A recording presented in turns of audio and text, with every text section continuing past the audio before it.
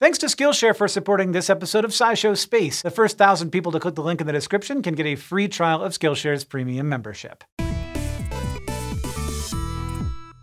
There is perhaps no bigger issue facing humanity in the 21st century than the climate crisis. Scientists now know with certainty that human industrial activity is the primary driver of our warming planet. To fight back, we're gonna have to take big actions, like eliminating the use of fossil fuels, stopping deforestation, and shifting to more sustainable agriculture. Or, we could just move the planet just like a little farther from the sun. No big deal. This idea has been floated, I think, disingenuously in the vaunted halls of the US Congress, and we're not going to do it. But I am curious, would it work? And would it be possible? To answer those questions, we need to understand how Earth's orbit affects its climate. The idea that changes in our planet's orbit are connected to changes in the climate is something that scientists have been studying for more than a century. Our modern understanding of their connection dates back to 1911, when Serbian mathematician Milutin Milankovic began comparing the timing of past ice ages to the position and orientation of the Earth. He identified cyclical patterns in Earth's orbital parameters that spanned thousands or even tens of thousands of years, what scientists today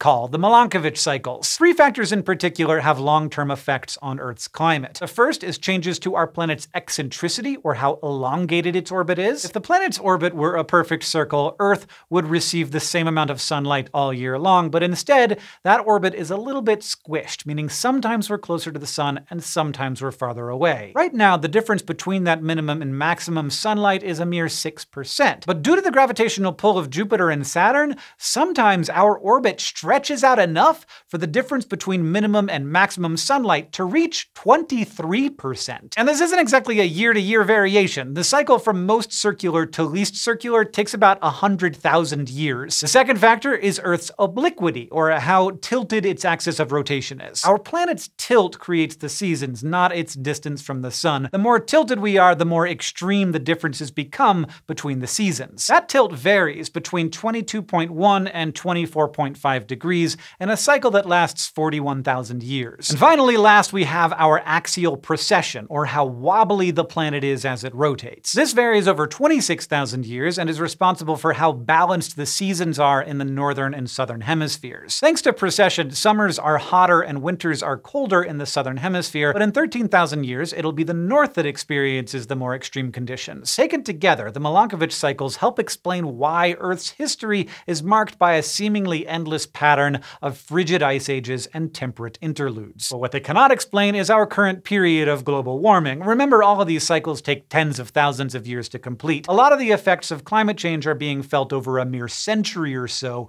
which is a blip on the Milankovitch timeline. What has changed in that time is the scale of human activity and the amount of heat-trapping pollution we have released into the atmosphere. And that brings us back to this fantasy of moving the Earth just a teensy bit farther from the sun, which again, is not going to happen, but the Milankovitch cycles tell us that our orbit does affect the climate, so it seems like it could theoretically work. As you get further from the sun, the intensity of sunlight drops off rapidly, as a function of the distance squared, in fact, so a relatively small change could have a meaningfully large effect. Now, scientists aren't sure how much Earth will warm in the 21st century, but the best estimates put that number between 1.5 and 4.5 degrees Celsius. Now, to fight back against the middle of those estimates and cool the Earth about 3 degrees Celsius, we would only need to move our planet about 2% farther away from the sun than it is today, which is a mere 3 million kilometers. And accomplishing that is a lot easier to say than do. Astronomers have thought up a few possible methods, but none of them are what you would call good. We could detonate a pile of strategically located nuclear bombs, basically vaporizing parts of the Earth's surface to push us in the opposite direction. That would take 500 years if we could drop one bomb every second,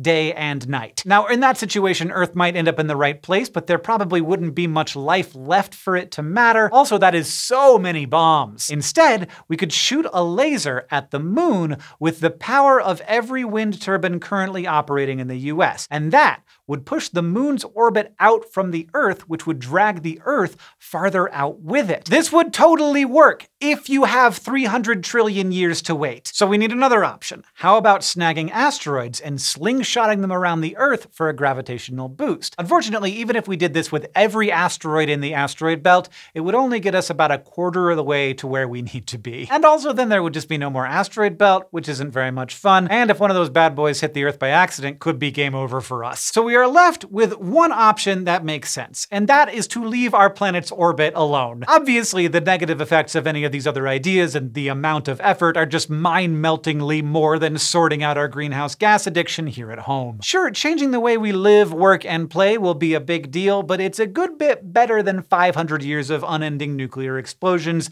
At least that's how I feel. Thanks for watching this episode of SciShow Space, which was supported by Skillshare. Skillshare is an online learning community that offers membership with meaning. With so much to explore, real projects to create, and the support of fellow creatives, Skillshare empowers you to accomplish real growth. If the idea of our changing climate has you feeling a little bit anxious, you might enjoy the Ultimate Self-Care Playbook with none other than Jonathan Van Ness. But there's also plenty of new courses launching all the time, ad-free and curated especially for learning. If you're interested, the first 1,000 people to click on the link in the description can get a 1-month free trial of premium membership, so thank you for your support.